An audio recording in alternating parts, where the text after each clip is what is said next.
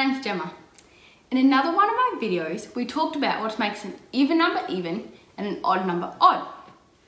Here's 6. We know it's an even number because every dot has a partner.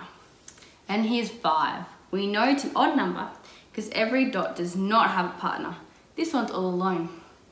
Now let's explore what happens when we add odd and even numbers. 6 is even, 4 is even. When we put them together, it's an even number. Every dot has a partner. Let's try another one. 4 is even, 8 is even. When we put them together, it's still even because every dot still has a partner.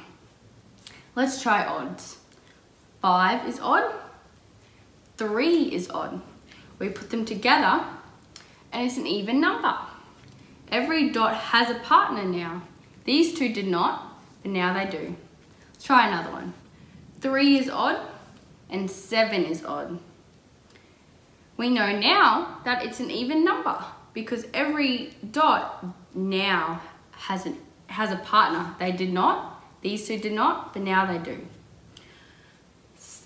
An even and an even makes an even number. An odd and an odd makes an even number. What do you think will happen when we add an even number and an odd number? Let's take a look.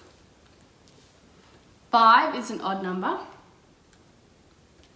and 6 is an even number.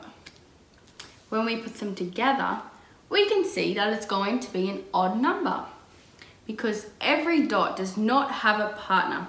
This one is all alone. My challenge to you is imagine you want to add 9 and 7. There are 3 answers on the screen, but only one is right. Which one is it? And give me 2 ways that you know. Thanks.